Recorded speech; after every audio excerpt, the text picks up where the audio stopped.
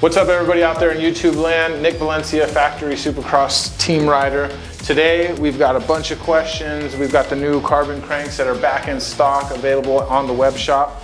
So we're gonna go ahead and walk you through an install today, do an unboxing, show you everything that's gonna come when you do purchase these cranks to get them on your ride, get everything set up. So go ahead and stay tuned and we'll get to it.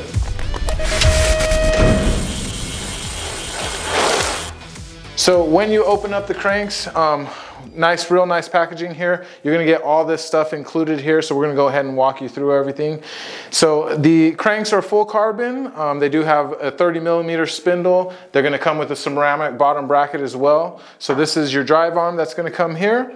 Just about everything you're gonna need. I think the only thing you're gonna need to buy out of here is just gonna be whatever chainring you decide to go with. This is your non-drive side crank arm. This is gonna be a bottom bracket tool that is gonna match up perfect with this bottom bracket here. So no need to worry about getting any new tools. It's all included there. And then one large size 10 Allen wrench that's gonna go right in there. This is gonna be what you use to install and also take your cranks off. Last couple things here, a couple of pedal washers. Pedal washers are going to go right in there. That way just kind of protects those pedals from tearing anything up. And last but not least is just going to be a little tool here just to tighten up the cranks on the end cap there. And again, this works with the same 10mm Allen wrench as well. So we're going to go ahead and walk over. We're going to go ahead and install these on a Vision F1 and we'll kind of show you how to walk everything through and get it all dialed. All right guys, so we're going to go ahead and walk you through an install here.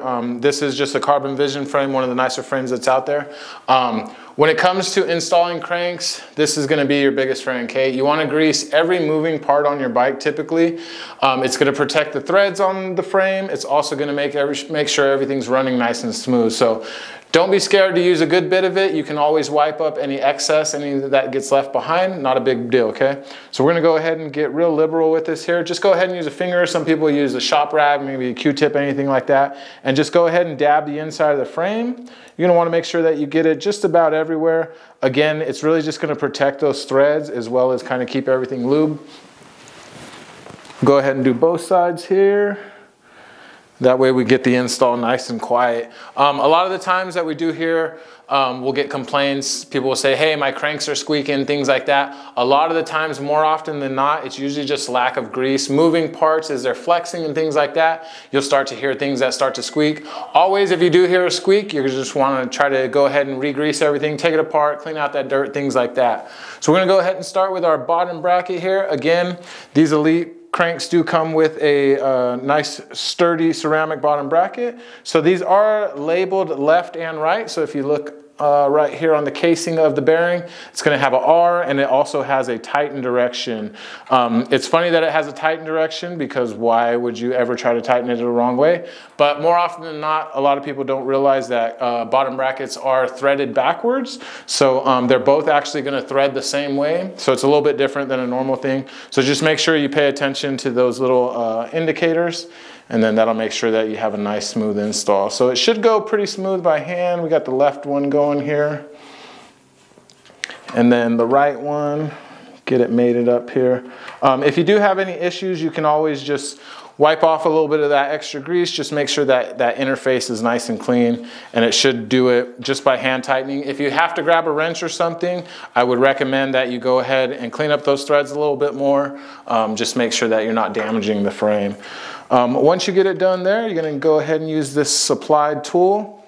You don't have to tighten too crazy. I usually say get it to snug and then about a half turn, maybe 2/3 of a turn after that. Again, your cranks aren't going to go anywhere. They're going to be squeezed in, so that's going to be good. So that's all good there. We're going to go ahead and take a little bit of that grease out of the way. Now, with your drive side crank arm, included in the cranks is going to be this little polyethylene washer here. You're going to go ahead and slide that right over that 30mm spindle. What that's going to do is going to basically keep this bearing interface just nice and smooth there. And again, like I said, anything that's a moving part, you're going to want to hit with a little bit of grease. So let's go ahead and throw a little bit of grease on the spindle here.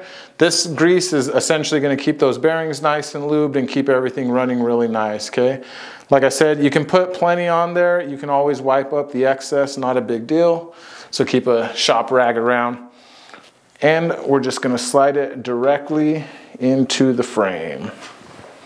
Now this sometimes can be a little bit tricky, especially with a new set of cranks like this because they're not worn, but you can always just pop it in there.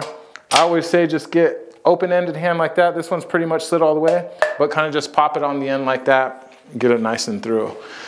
Next up, and again, this is one of the quicker installs because there's just really not too much that's going on.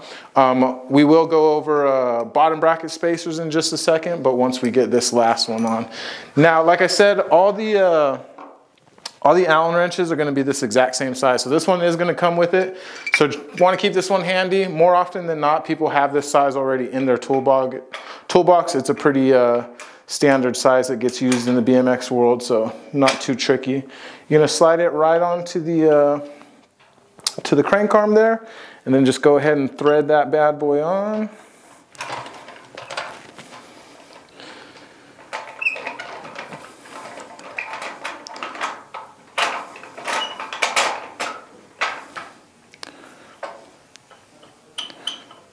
Once you get it nice and tight, I usually recommend getting it tight and then going back. You want it to be able so that it can spin freely. You don't want it to be seized or anything like that. If you like, some people like to run them a little tighter, some people run a little looser. Really totally up to you, as long as they're not binding or anything. But they should always be able to spin freely like that, and you'll be good to go. Now, the last thing we're gonna go over is what are called bottom bracket spacers. So available in the web store, as well as maybe your local bike shop, anything like that. These are bottom bracket spacers. They come in a variety of widths. This is a 2.5 millimeter. On a standard Supercross Vision F1, every chain line is going to be a little bit different, but on a standard build, you're probably just going to need one, maybe two of these 2.5 millimeter spacers. That's going to go behind your bottom bracket bearing cup. We'll go ahead and do some zoomed in photos in a second. You'll be able to see that as well. But essentially, you just want to make sure that that chain line is nice and straight, and then everything's running good. Like I said, as long as it's not seized, as long as it's spinning nice and good, you'll be good to go. So that's the basic install of a Speedline Elite crank. Like I said, it's one of the better cranks that are on the market. It's been proven. It's been around 4 or 5 years. This is a revised model with foam core technology, carbon wrap all the way from the top, all the way through that pedal boss at the bottom, keep from any delamination or anything. One of the fastest cranks on the market. If you're interested, head on over to the web store, supercrossbmx.com, and as always, like, follow, subscribe, comment. Let us know what cranks you're running, what you'd like to see, maybe a different colorway, things like that. These are available in gloss and matte finish. This is a matte finish here. And then, like I said, you can pick them up at supercrossbmx.com. We'll see you guys soon.